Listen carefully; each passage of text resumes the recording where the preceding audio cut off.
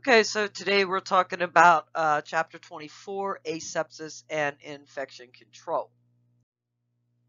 The things you need to learn from this chapter are the infection control cycle, the stages of an infection, identifying patients at risk for developing an infection, being able to describe nursing interventions used to break the chain of infection, identifying situations in which hand hygiene is indicated, identifying multi-drug resistant organisms that are prevalent in the hospitalized patient and community setting, list nursing diagnosis for a patient who has or is at risk for an infection, describe strategies to implement CDC guidelines for standard and transmission-based infection precautions when caring for patients, and implement recommended techniques for medical and surgical asepsis.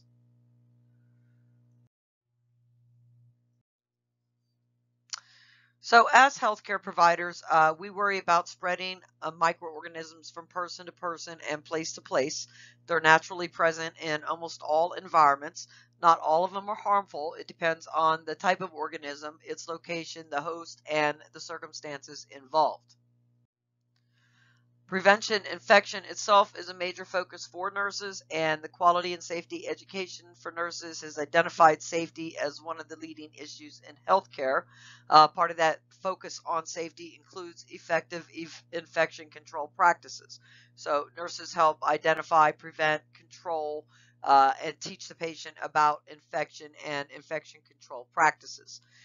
Using the nursing process is critical in helping to break the cycle of the infection process itself.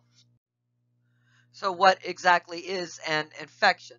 This is a disease or a disease state that results from the presence of pathogens, which are these disease-producing microorganisms that are either in or on the body.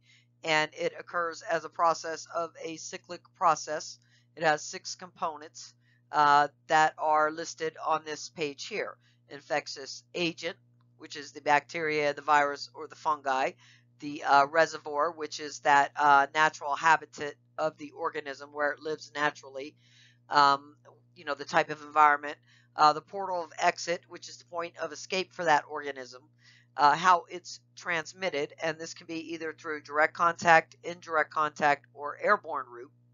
The portal of entry, which is the point at which the organism enters into a new host and a susceptible host. This is what the host that must overcome resistance mounted by the hostess defense. So the organism has to overcome this susceptible host resistance in order to be effective.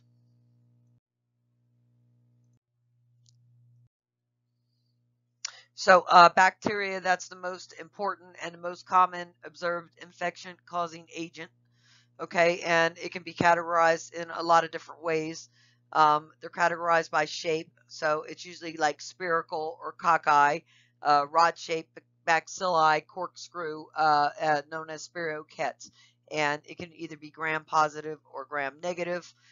Gram-positive have a thicker cell wall, and it can resist um, decolonization or decolorization, and gram negative have a more complex cell wall, and they can be decolorized by alcohol.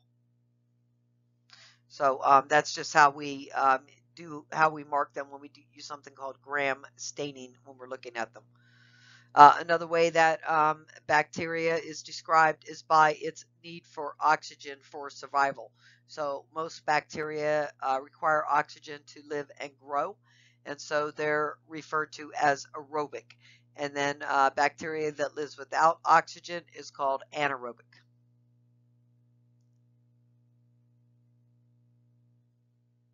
So we look here at the infection cycle.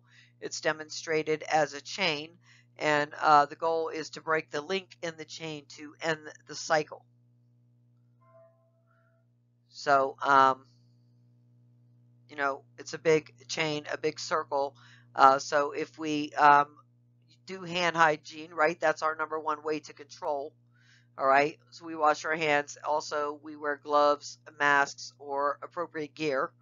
Okay, protective gear, and we properly dispose of needles. If immuni- if immunizations are received by the healthcare workers, if hand hygiene, sterilization, antibiotics, and antimicrobials are used against those infectious agents. Um, Transmission-based precautions, so we use protection against that. We use dry, intact dressing, hand hygiene, gloves when we come in contact with body fluid. We cover our mouth and our nose when we're sneezing. So all these things protect us against different things. Hand hygiene, use pesticides to eliminate vectors. Um, so that can eliminate means of transmissions, portals of entry. The hand hygiene can eliminate with the susceptible host and the infectious agents. The immunizations can help with the infectious agents, and so on and so forth. Now, a virus, that's the smallest of all microorganisms. It's only visible within a microscope. It can cause several infections, including a cold, Hep B, Hep C, AIDS. Okay, antibiotics do not work on them. And there are some antiviral medications that are effective with some viral infections. Usually they have to be given in the prodromal stage, and they can shorten the full stage of the illness. And then fungi, these are going to be plant-like organisms, molds, and yeast that cause infections. They're present in the air, the soil, the water. Sometimes we might see these fungi or these fungal infections and recognize them as things like athlete's foot, ringworm, or a yeast infection. They're treated with antifungals. However, some infections due to fungi are resistant to the treatment. And then parasites. These are organisms that live on or in a host, and they rely on nourishment. Malaria is a serious disease that occurs when a parasite infects a certain type of mosquito, and then it begins to feed on a human.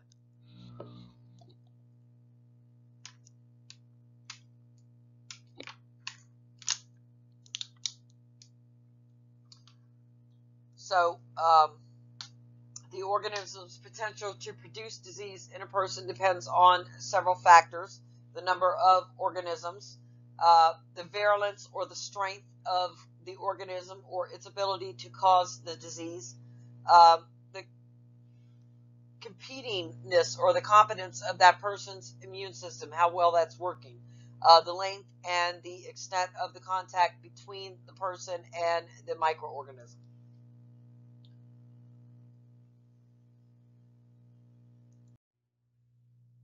Which of the following is the most significant and commonly found infection-causing agent in healthcare institutions?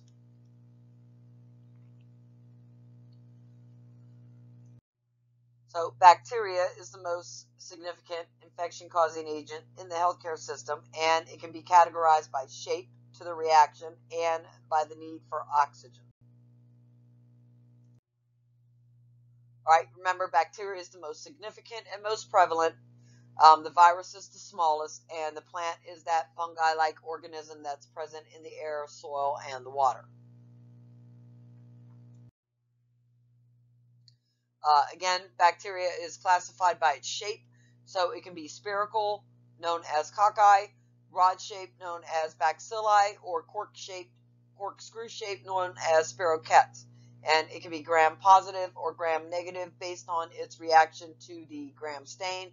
Aerobic means it needs oxygen, or anaerobic meaning that it does not require oxygen to live and grow.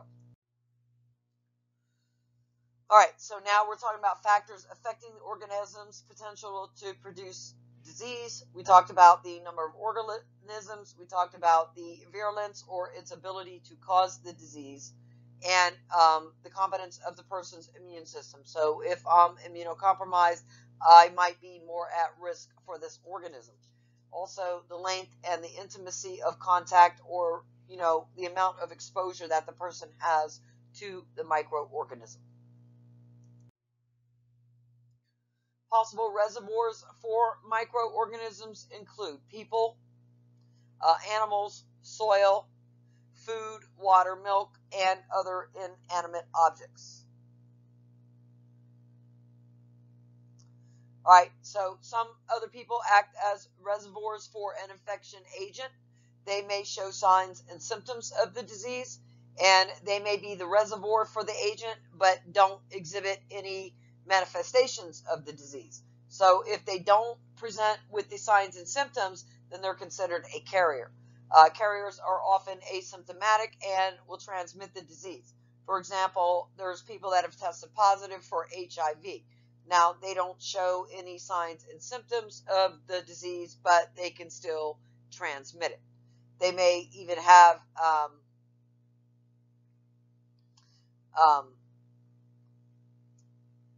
AIDS, okay? And it may not occur for years, those signs and symptoms, okay? But they still can transmit the virus to other people through activities such as sexual contact, sharing contaminated needles, or an infected pregnant woman can transmit the virus to the child during pregnancy, birth, or breastfeeding. All right, so other reservoirs are like the rabies virus. That's an example of a pathogen whose reservoir is other animals. So like dogs, squirrels, bats, raccoons. People contract the rabies virus if they're bitten by one of these infected animals. The West Nile virus is another example of a pathogen whose reservoir is usually an animal. So often it's birds. The mosquitoes feed on the infected birds, become infected, and then pass the infection on to people when they feed on their blood. So the first local transmission of Zika virus was reported in 2015 in the Caribbean.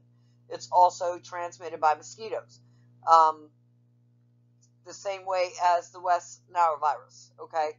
And it also can be transmitted from pregnant women to their unborn baby. Poor pregnancy outcomes and microcephaly are often effects of this transmission of this Zika virus.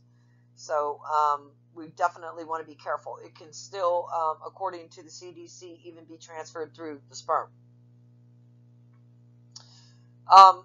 Okay, water also can harbor things like Giardia or Shigella, and if you drink or swim in that contaminated water, you can become infected, or it can start that process of being infected. Soil also can act as a reservoir for organisms that cause gas gangrene and tetanus. And food can also be a reservoir, like undercooked beef, green leafy vegetables have also been identified for things like E. coli infections because of where they're grown, picked, and sometimes not washed. All right, milk can contain things like listeria, especially if it's not pasteurized. And then recent outbreaks of foodborne illnesses can be caused by things like E. coli.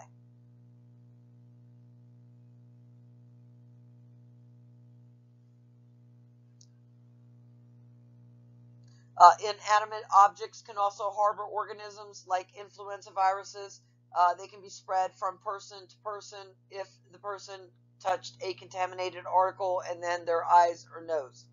All right, so we have to be careful about the ability to transfer organisms from one person to another, especially if you have things like artificial nails or something like that. These artificial nails can harbor, a ton of bacteria underneath them. So if we're not doing effective hand washing or proper glove use, we could expose an immunocompromised patient to the risk of an infection just by having those nails. So which infection or disease may be spread by touching a contaminated inanimate article?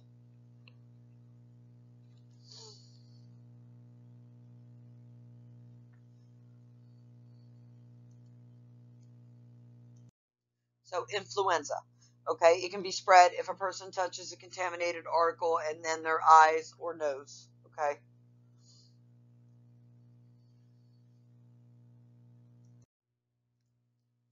So common portals of exit include the respiratory, GI, and genitourinary tracts, as well as any break in the skin. Blood and tissue can also be portals for exit or pathogens. There are several different stages of infection. All right, the incubation period, this is where organisms start to grow and multiply. The prodromal stage, this is when you're most infectious, and you might have vague or nonspecific signs of the disease. And then the full stage illness, where you have a presence of specific signs and symptoms of the disease, or the convalescent period, where you start to recover from the infection. So the incubation period, that's the time from when the pathogen enters the body and the appearance of symptoms start to occur. During that stage, again, it's growing, it's multiplying. The length of incubation can vary. For like example, the common cold might have an incubation period of 1 to 2 days, but something like tetanus could be as long as 2 to 21 days. And then the prodromal stage, the stage when the person is most infectious.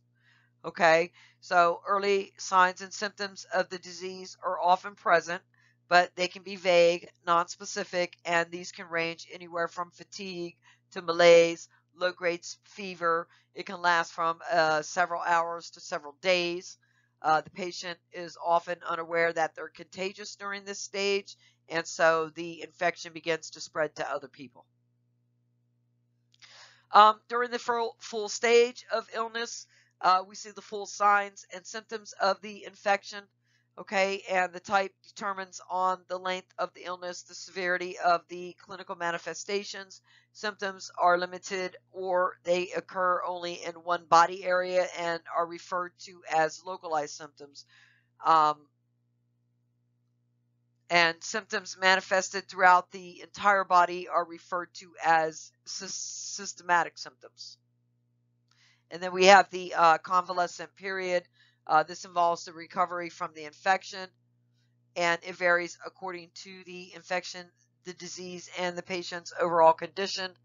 Signs and symptoms will disappear. The person returns to a healthy state.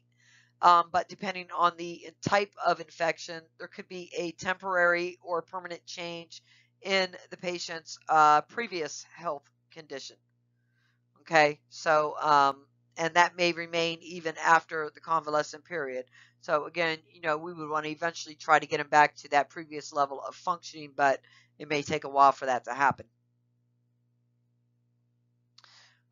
And a person can go through the 4 phases with the same process, such as herpes simplex. There may have been only one exposure, but the infection may continue to cycle through the phases for a lifetime.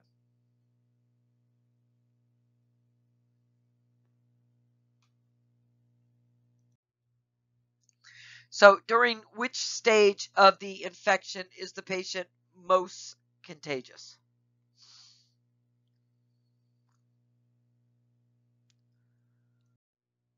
So the prodromal stage, the patient is most infectious during the prodromal stage when early signs and symptoms of the disease are present, but they may be vague or nonspecific. During this stage, the patient doesn't even realize he or she is contagious and can spread the infection.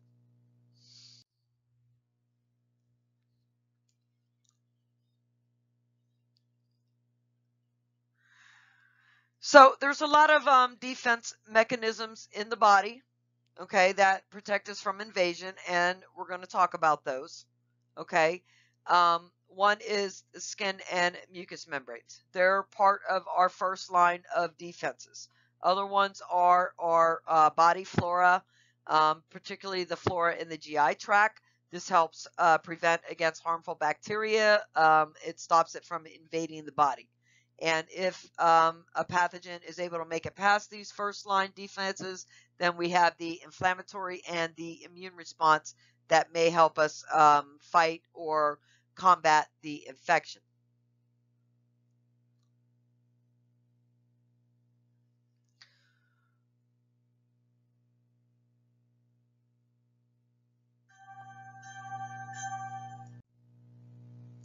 So the inflammatory response is a protective mechanism. It helps eliminate invading pathogens.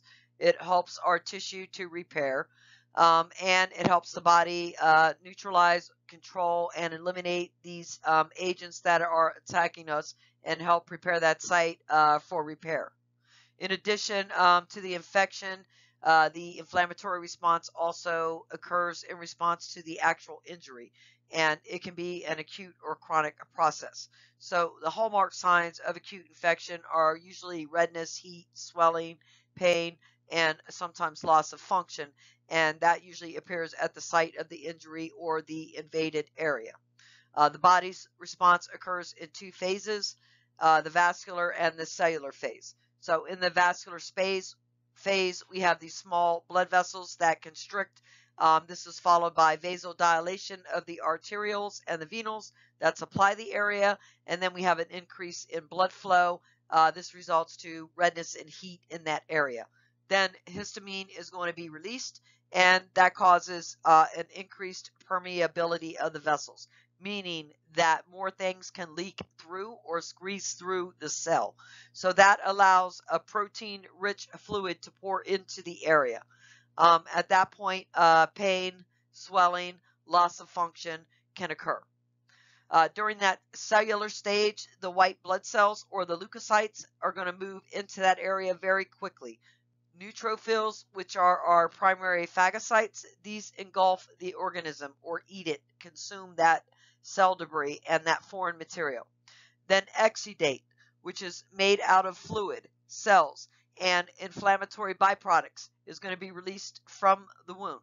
This exudate might be clear. It could be serous or clear. It could have red blood cells, also called serosanguinous, or it might have pus. It might be purulent. So the amount of exudate is going to depend on the size and the location of the wound. So that's that liquid you see squirting out of the wound, known as exudate. Okay, the damaged cells are then repaired by either regeneration, by replacement with identical cells, or by forming scar tissue.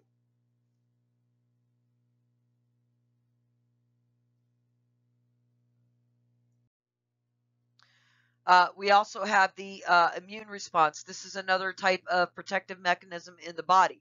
In the normal immune response, we have the collective response of the immune system to that invading organism.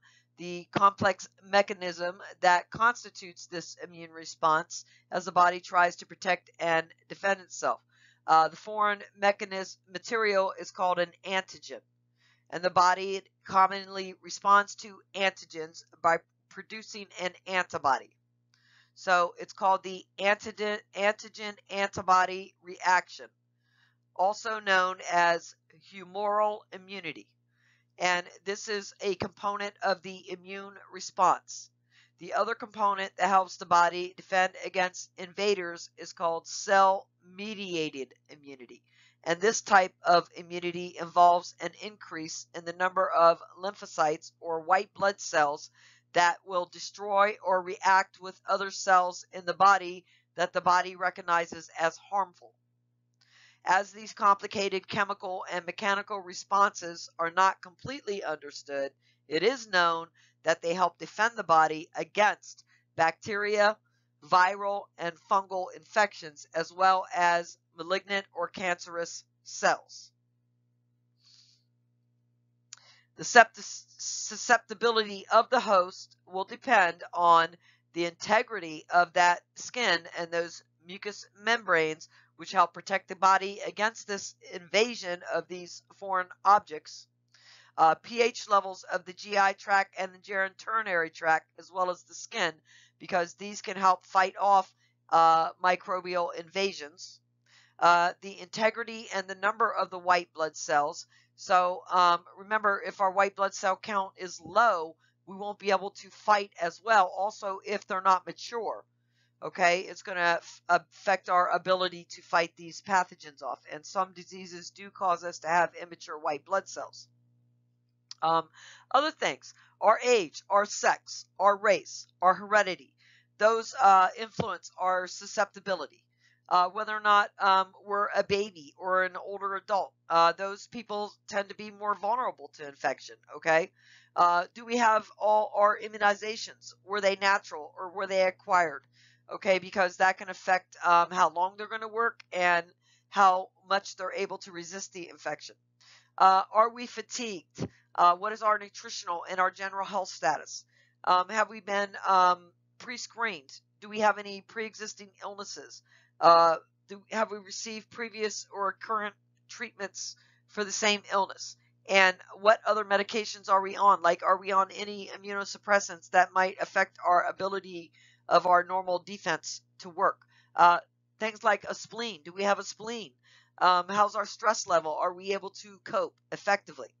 Um, and then we want to use safe, non-invasive, non-indwelling medical devices first, okay? Because these prevent opening up a reservoir for this host, for this bacteria, for this virus, for this thing to jump into our system, okay?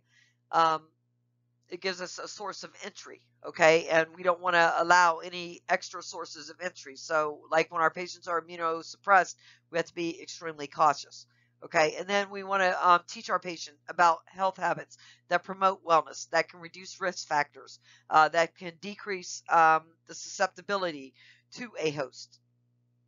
So those are things like good nutrition, adequate rest, exercise, stress reduction techniques, engaging in personal hygiene habits like hand washing, and keeping our immune system built up. Not engaging in risky practices like unsafe sex or sharing IV needles.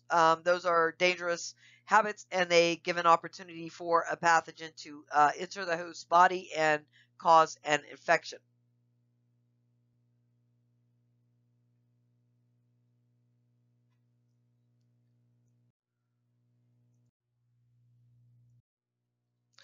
So for planning, the nurse is going to develop patient outcomes after she reviews her assessment data or his. They're going to consider the cycle of events that ended up causing the infection. They need to incorporate principles of infection control. So when we plan outcomes to prevent infection, we need to disrupt the infection cycle. And how do we do this? We teach things like good hand hygiene, being able to identify signs and symptoms of the infection, teaching people adequate hygiene, adequate nutritional and fluid intake, using proper disposal of soil articles like tissues and wound care products, dressing changes, and stuff like that. So our nursing interventions also have to be focused on controlling or preventing infection because these can positively impact that patient outcome. All right, so other things that we have to think about is using the appropriate cleansing or disinfecting techniques, making sure that we're verbalizing the awareness of getting proper immunizations. So we talk to our patients about the flu shot, about the pneumonia shot, and other important immunizations. We teach them about stress reduction techniques. We also teach them about following, isolation protocols and other CDC guidelines for PPE and hand washing and preventing that spread of infection to other people. Making sure our equipment's clean, making sure that visitors aren't sick when they're coming into the room, or that they're following the proper protocol. Also, if our patient is some sort of isolation precautions, and then making sure that our patient understands, about health risks associated with latex allergies.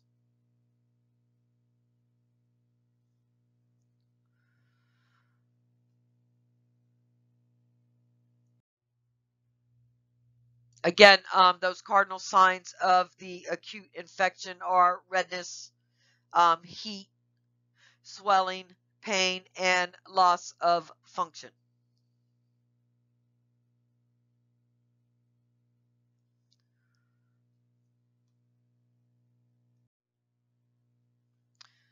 So, these hallmark signs of the acute infection, the increase in blood flow results in redness and heat to the area. Okay, histamine is released, and that causes an increase in the permanent permeability of the vessels. And at that point, the swelling, pain, and the loss of function can occur. All right, vascular and cellular phases occur. In the vascular phase, the small blood vessels constrict. That's followed by vasodilation of the arterioles and the venules that supply the area. That's that increase in blood flow that causes that heat and that redness. All right, and then in the cellular stage, we have those white blood cells or those leukocytes. They move quickly into the area. The neutrophils, those are those Pac-Man or those phagocytes that eat the organism. They consume that cell debris and that foreign material. The exudate is composed of that fluid, the cells, and inflammatory byproducts, and it's released from the wound. The exudate can be clear or serous. It can have red blood cells or serosanguinous, or it can have pus or be purulent. So the amount depends on the size and location of the wound, and then the damaged cells are repaired by regeneration, by replacement with identical cells, or formation of scar tissue again.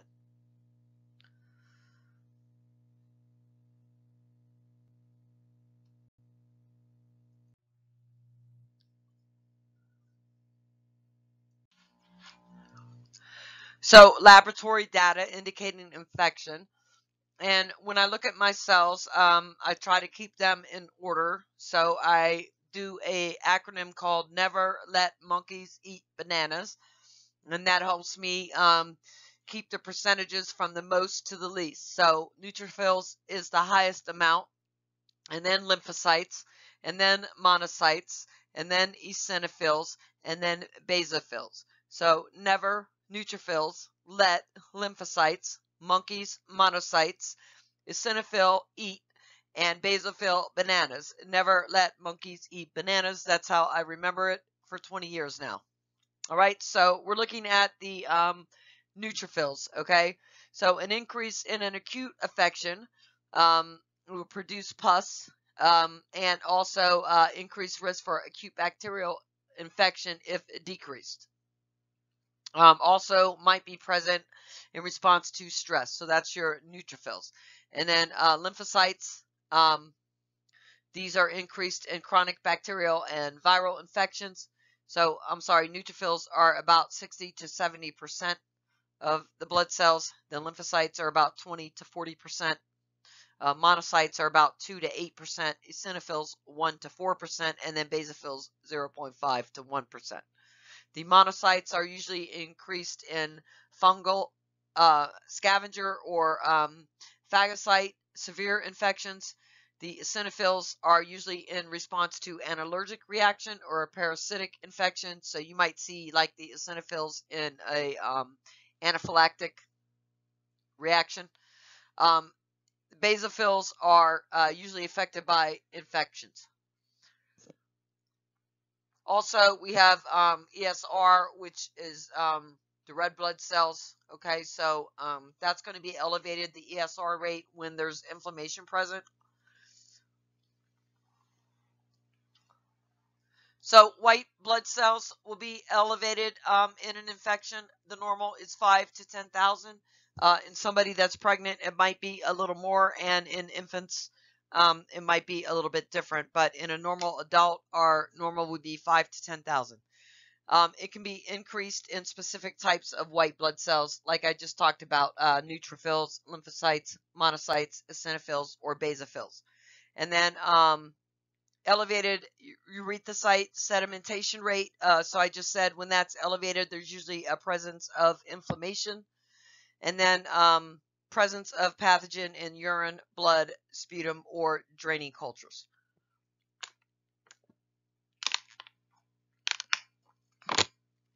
So, we do the blood work, or we collect the urine sample and we checked it and we find that there is a pathogen present in it.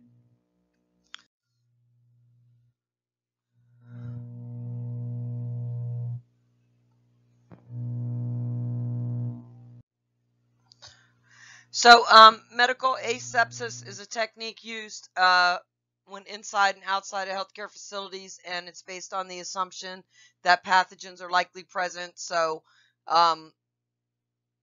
we don't do things like share drinking cups, or we make sure we're wiping things down. We make sure we're washing hands. We're doing things that would break the cycle of infection to provide safe patient care that protects the patient and you from any microorganism that can cause the disease.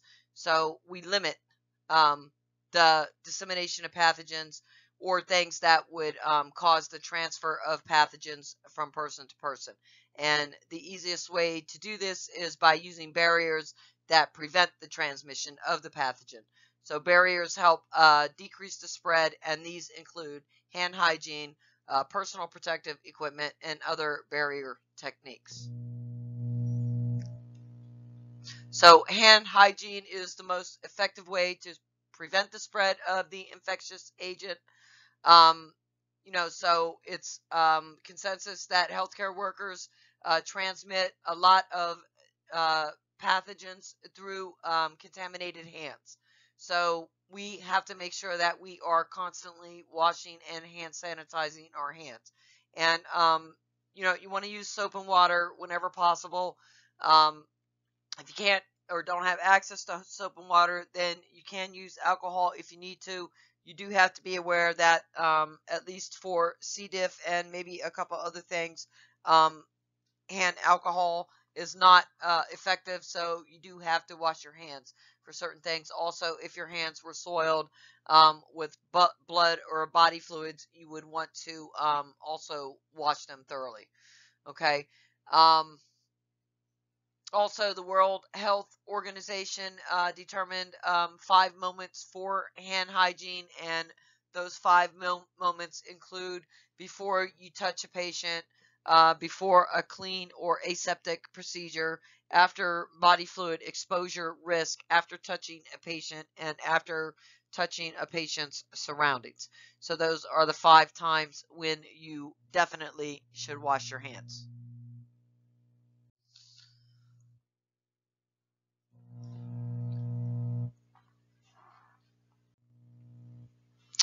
So, bacterial flora are found on the hands, and it comes in the form of transient bacteria and resident bacteria. Transient bacteria is usually easily removed through hand washing, and we have the potential to adjust the environment of the skin when they're present in large numbers over a period of time and can become resident bacteria. These are found like in the creases of the skin, and they might require friction with a brush to remove. In order to prevent this transient bacteria from becoming resident bacteria, we have to remember to wash our hands whenever they're visibly soiled and after every contact with any type of contaminated material, as well as every time we remove our gloves. And we have to be cautious with artificial nails, okay, because they're likely to be associated with higher bacterial counts. And when you wear them in the operating room, it's actually considered a citable offense from the Joint Commission. Natural nails should be worn, and they should be less than 1/4 of an inch long.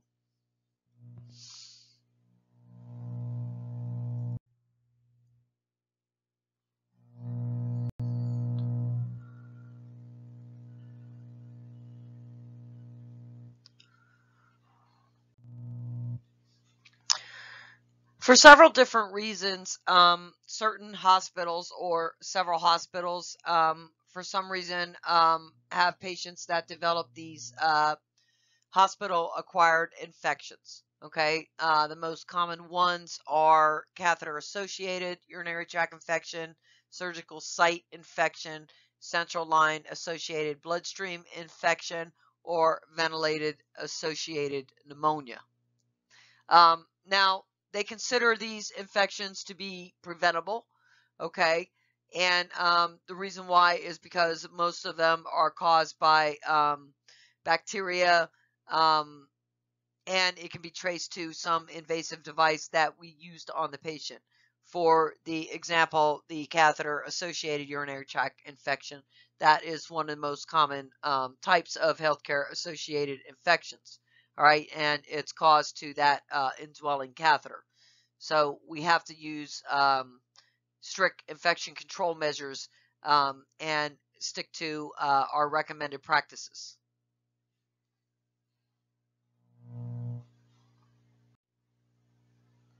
Now, the source of these healthcare associated or hospital associated infections can be either from within the hospital or out of the hospital. So we call that exogenous from an external or endogenous from within. Okay, so if the causative organism came from someone else, it would be considered exogenous. If it came when the causative from some microlife that was harbored within the person, then it would be considered endogenous. And if the infection resulted from some treatment or diagnostic procedure, then it would be considered iatrogenetic.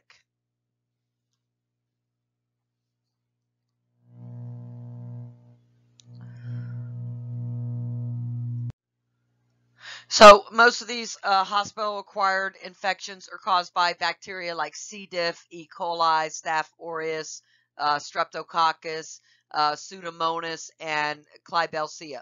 And they can be traced to those invasive devices, like I said, such as the catheter or such as an IV catheter, okay, or a ventilator.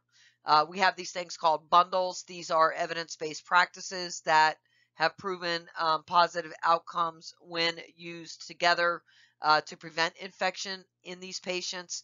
And the ANA has an initiative for prevention of COTI that outlines 3 specific areas. And one of them is prevention of inappropriate short-term urinary catheter use. In other words, if we don't need the catheter, we don't need to put it in. So a lot of times they're used for short-term use inappropriately. So if we could stop that, we could stop some of those infections. Also, removing the catheter in a timely frame. So as soon as it's possible to remove it, let's get it out. And then doing proper catheter care when it's in place. So these initiatives have resulted in increasing um,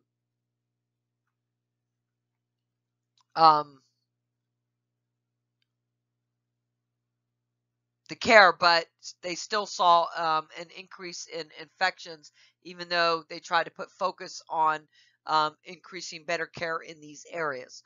Okay, so they're looking at other ways, other actions that they can do to try to prevent infections in these patients.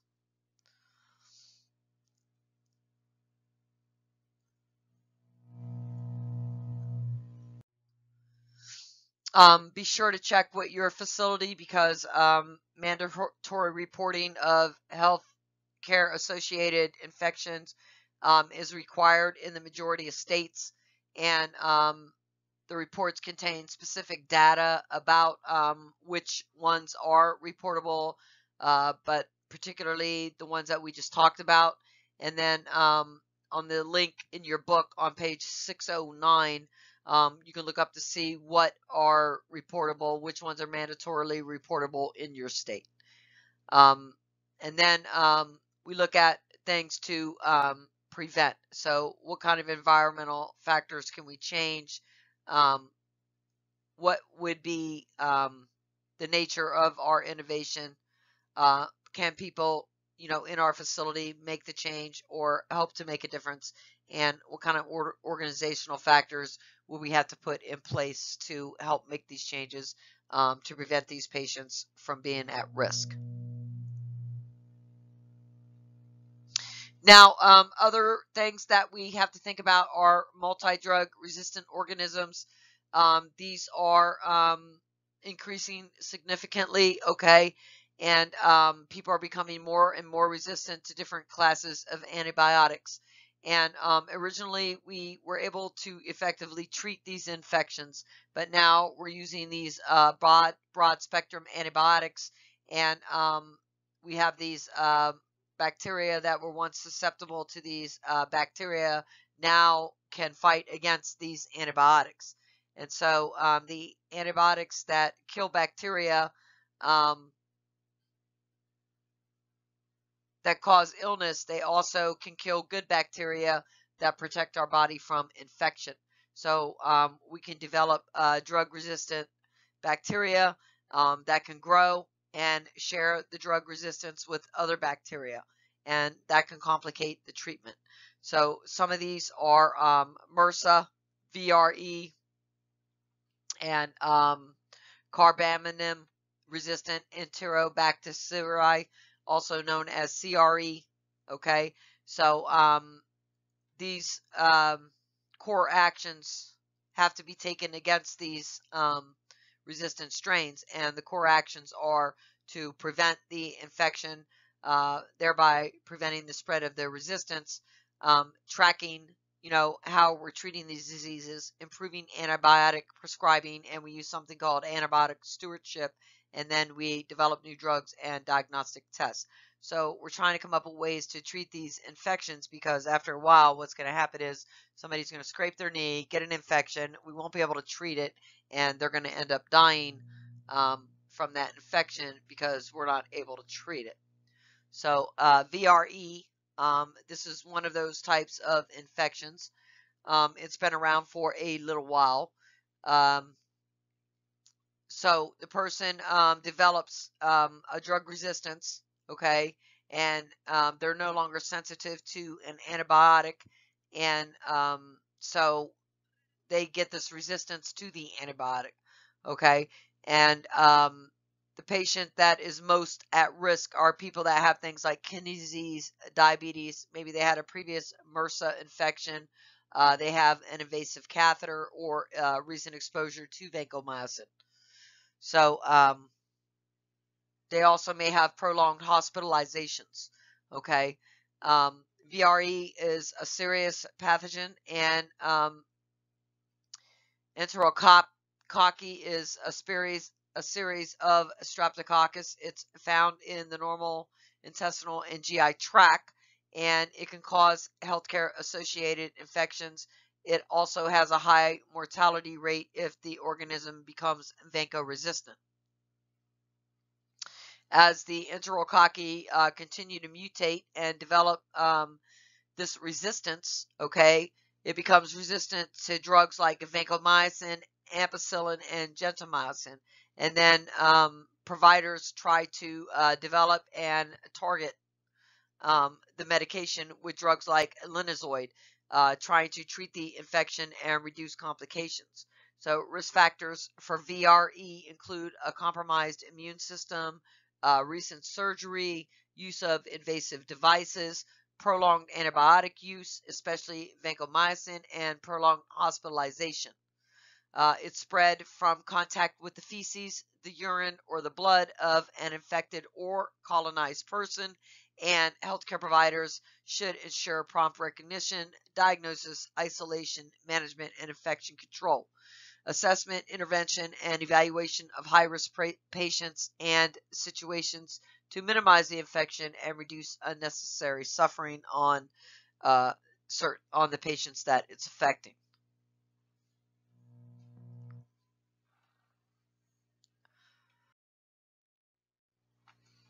Next, we're going to talk about C. diff. According to national data, there's a 10% decrease in C. diff between 2011 and 2013, but the rates of infection still remain high.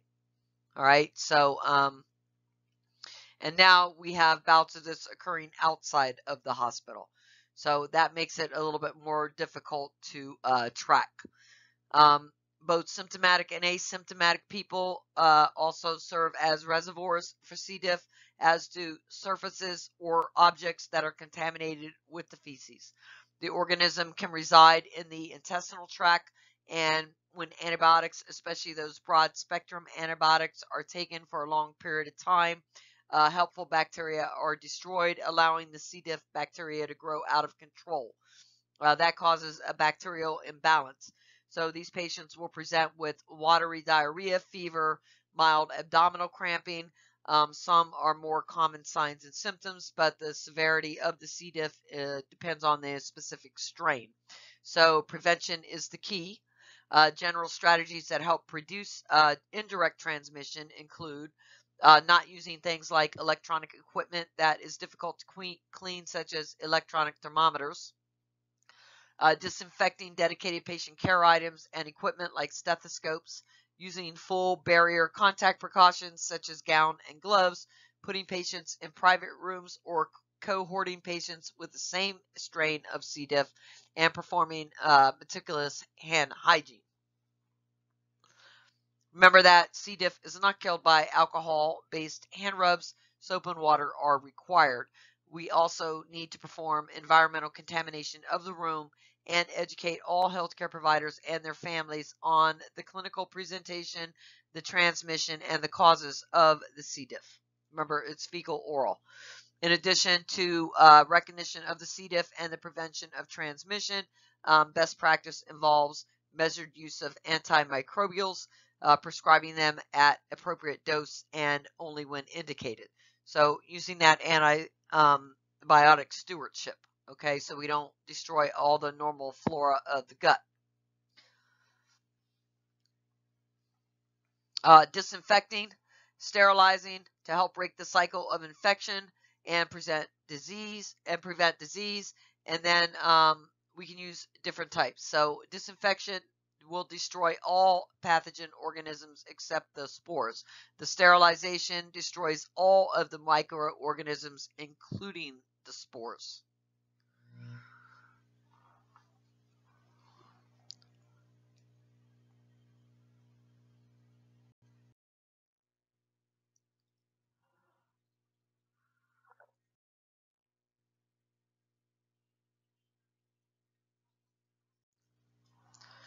All right, so remember that the body's normal flora in the GI tract helps keep potentially harmful bacteria from invading the body. And then if it makes it past that normal flora, then it's going to create the initiation of the inflammatory and the immune response.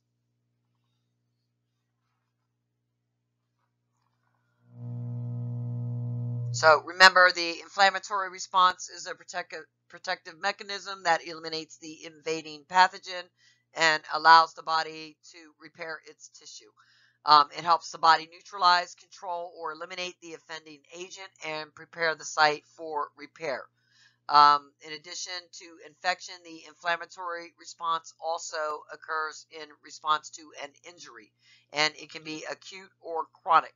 So hallmark signs of infection include redness, heat, swelling, pain, and loss of function at the site of injury or invasion. The body's response in two phases are responsible for the hallmark signs, the vascular and cellular phase.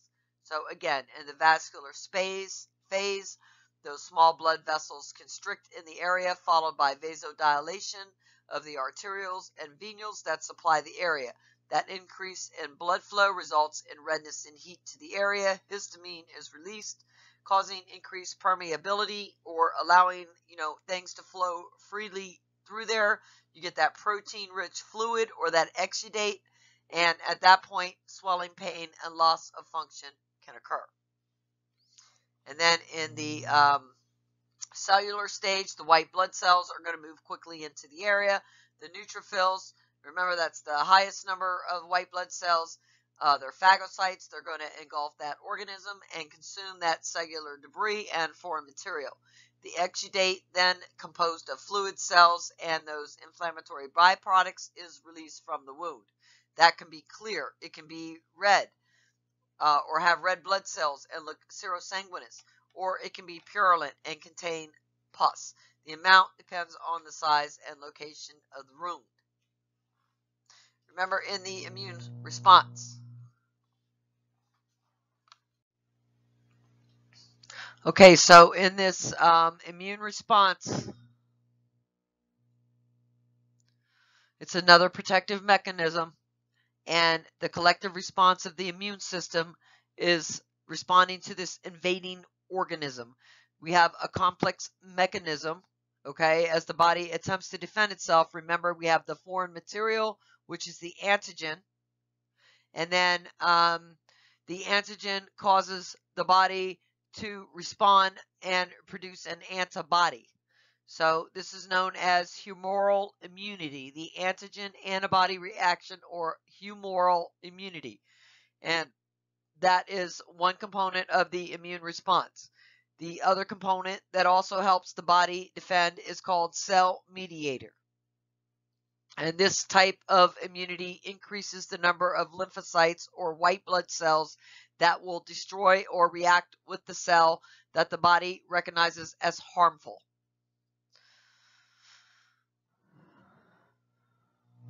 So both of these responses are going to help the body fight against bacterial, viral, and fungal infections, as well as malignant and cancerous cells.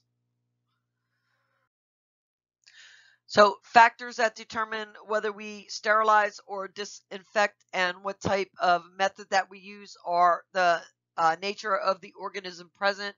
So the CDC recommends that supplies like linens and equipment be treated as if the patient were infectious. So certain organisms are easily destroyed and others require certain types of disinfection or sterilization methods. We also have to consider how many organisms are present. So if we have more organisms, it's going to take us longer to treat it. Also, what type of equipment do we have? So equipment that has small lumens, crevices, or joints requires special handling and care so we don't destroy the equipment. Also, what is the intended use of the equipment? So is the need for medical or surgical asepsis, and where are we going to be using it at? Are we using it in the home, or are we using it in a healthcare facility for several different patients? What are the available means for sterilization and disinfection? So the choice of chemical or physical means of sterilization and infection depends on the nature and number of organisms, how the equipment is going to be used, and the type of equipment, as well as the availability and practicality of the means. So see table 24.3 in your book. This lists different types of methods for sterilization and disinfection. And then time is a key factor when you're sterilizing or disinfecting articles. Failure to know the recommended time period is grossly negligent.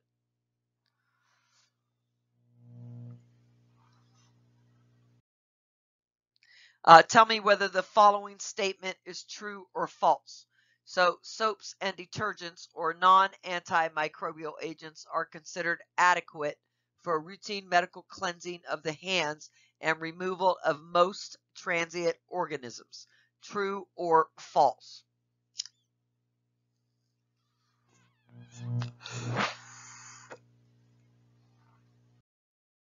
So the answer is true. Soaps and detergents, non-antimicrobial agents, are considered adequate for routine mechanical cleansing of the hands and removal of most transient organisms. PPE, personal protective supplies. So gloves, they're not a substitute for washing your hands. They should only be worn once and then discarded according to your facility policy. And then the hands have to be meticulously washed after. So you're washing before you don them and after you don them. When nursing activities do not involve soiling of the hands with body fluids, gloves are not necessary. Activities like turning a patient, feeding the patient vital signs, and changing IV fluid bags do not require the use of gloves as long as there is no potential contact with body fluids. However, whenever there is a possibility of soiling the hands with body fluids, gloves must be worn.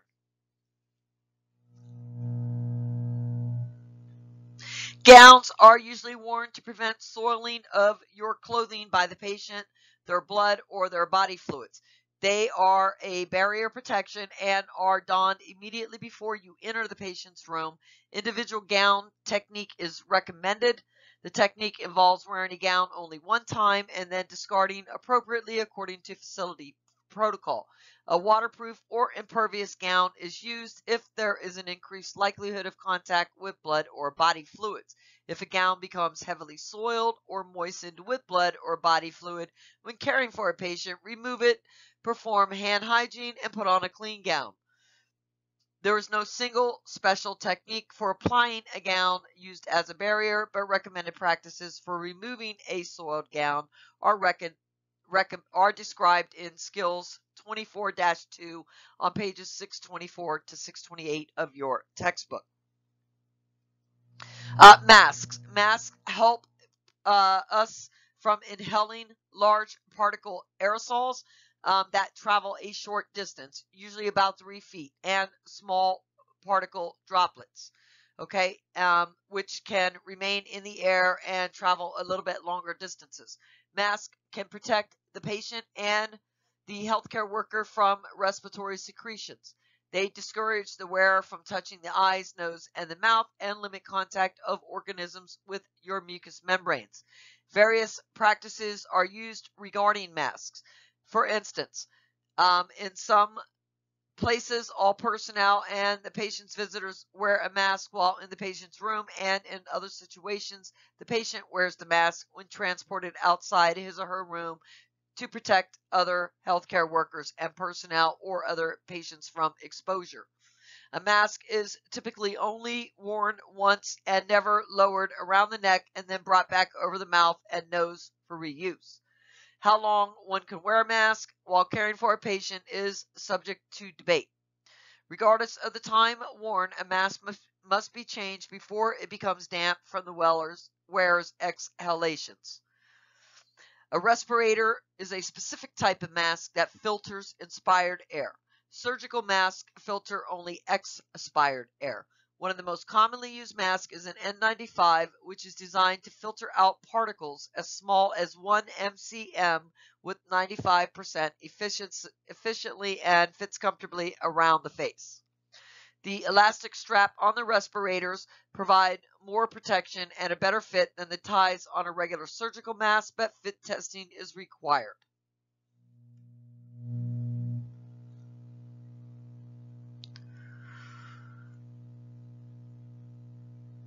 Protective eyewear such as goggles or a face shield must be worn whenever there is a risk of contaminating the mucous membranes of the eyes. For example, suctioning a trach or assisting with invasive procedures that may involve splattering of blood or other body fluids. And this requires protection for the caregiver.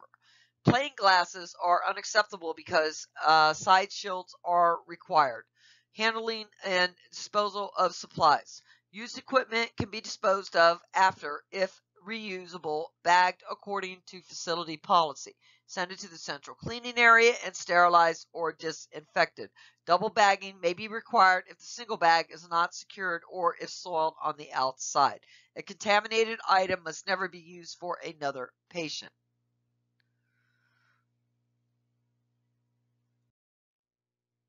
There's your N95. Standard precautions. In addition to specific barriers, we also have something referred to as standard precautions. And this should be used in the care of all hospitalized patients, regardless of what their diagnosis or their infectious status is. And they apply to all blood, body fluid secretions, and excretions except sweat. So everything wet except sweat, regardless of whether the body fluid is present or not, or the blood, okay? Additions are respiratory hygiene, cough etiquette, safe injection practices, and directions to use a mask whenever performing a high-risk or prolonged procedure that involves a spinal canal puncture. So, we want to use these all the time.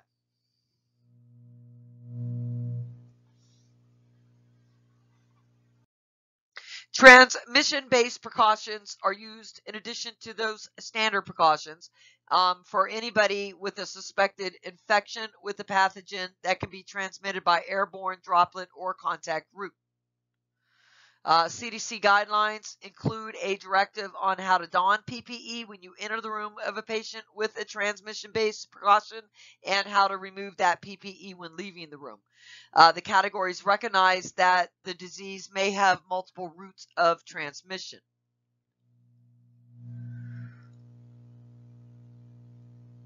Three types of transmission-based precautions include airborne, droplet, or contact.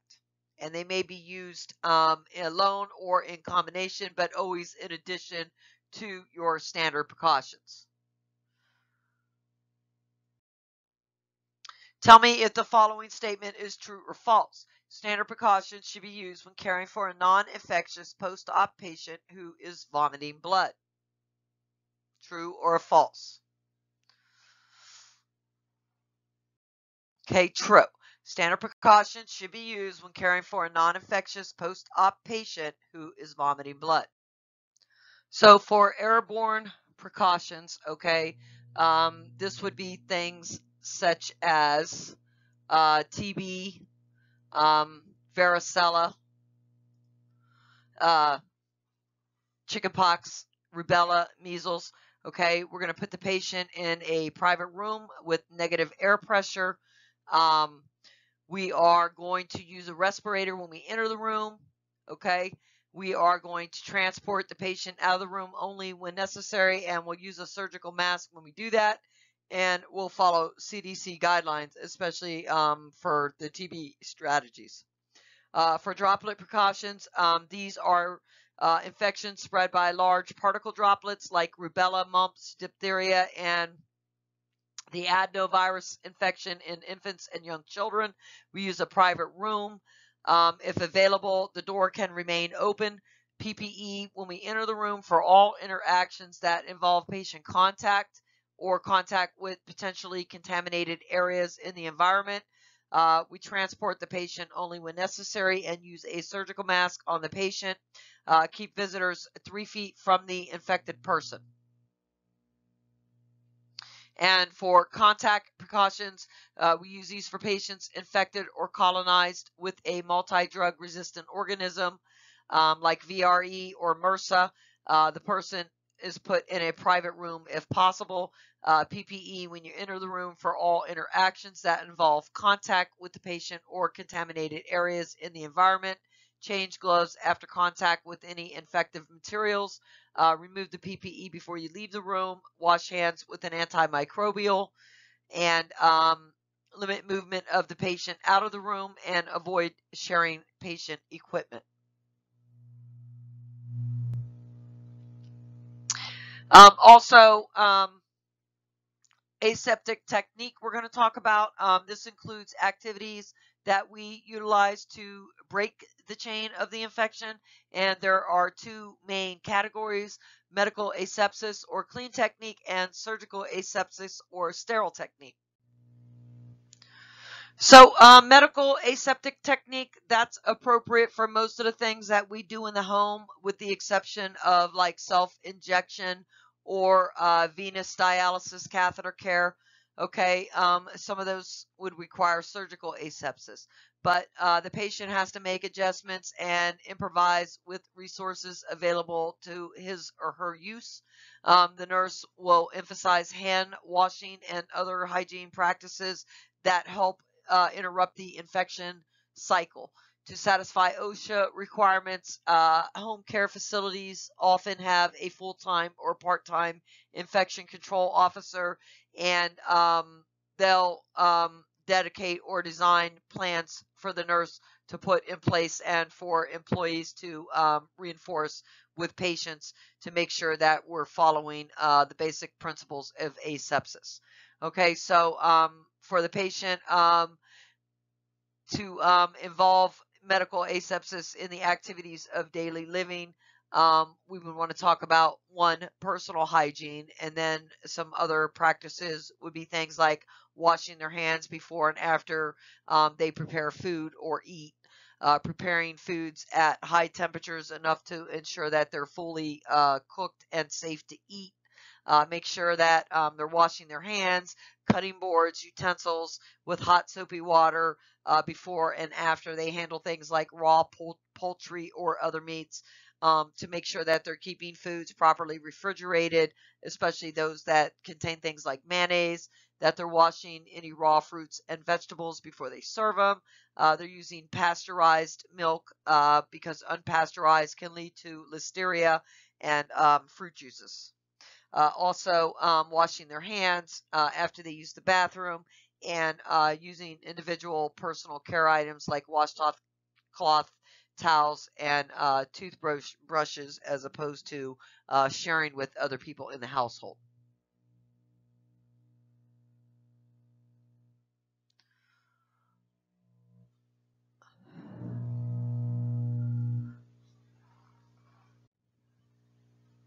Now, surgical asepsis or sterile technique principles can be found on box 24-6 of your textbook. And this talks about things like only allowing sterile objects to touch other sterile objects to prevent contamination, opening sterile packages so that the edge of the wrapper is directed away from the worker so you're not leaning over the sterile area. Okay, avoid spilling solutions onto the cloth or the paper that's used for the sterile field. Keeping objects above the level of the waist. Avoiding coughing, sneezing, talking, or reaching over sterile fields. Not walking away or turning your back towards the sterile field. Keeping all items sterile that are brought into contact with open skin or items that are used to penetrate the skin, and use dry sterile forceps whenever necessary. Consider the edge outer inch of a sterile field to be contaminated, and consider an object contaminated if you have any doubt as to its sterility.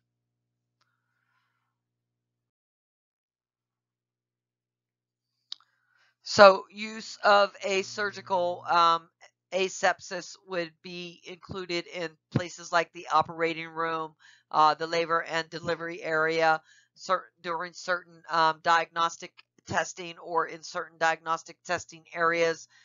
Sometimes at the patient bedside, if we're doing something like a urinary catheter, a sterile dressing change, maybe we're doing a thoracentesis, we might be preparing and injecting medications.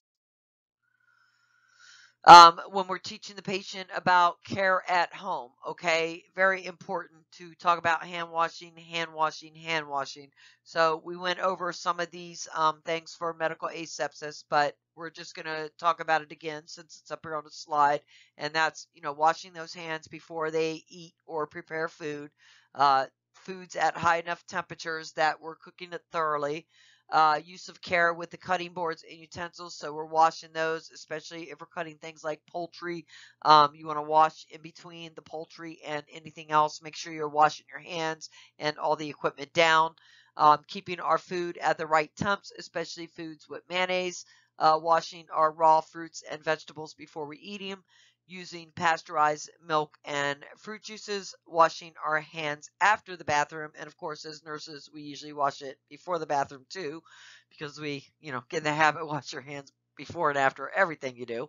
And then we use individual care items. We don't share things like toothbrushes, washcloths, towels, those kinds. Evaluating patient goals. So as the primary caregiver, we as nurses can intervene. We can positively affect a patient's outcome. We're able to assess patients that are at risk, help them through or by selecting an appropriate nursing diagnosis, planning care for them, intervening to make sure that we're maintaining a safe environment, and then we can reduce their potential for developing an infection. We're going to evaluate the person's safety needs, make sure it's being met effectively. We're going to help try to maintain a secure environment for them. And we're going to look at the patient to see, are they able to use medical asepsis correctly? Are they able to identify health habits and lifestyles that contribute to their disease process or that might make them healthier? Are they able to state the signs and symptoms of an infection and be able to recognize and identify when they should notify you or the physician? Are they able to identify unsafe situations in their own home environment and either correct it or alert family members or you to help them correct those situations?